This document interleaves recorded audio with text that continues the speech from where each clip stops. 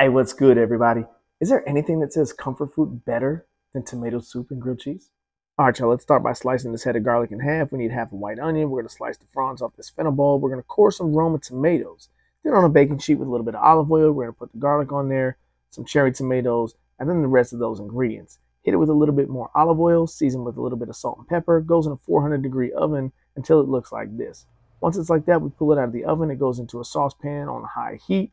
Put all those vegetables in there. Don't forget the roasted garlic. Then we're going to hit it with some fresh thyme. Add in a little bit of pernod and some sweet vermouth, and then hit it with the chicken stock. Let that cook for about 30 minutes. Then we're going to go ahead and blend it up till it looks like this. Now we plate. We add a basil flower on top, some of those fennel prawns, and you know you got to have grilled cheese. All the specific measurements you can find in the caption below. This soup, I make it all the time. I already know it's good. And this one's no exception. Until the next dish, y'all.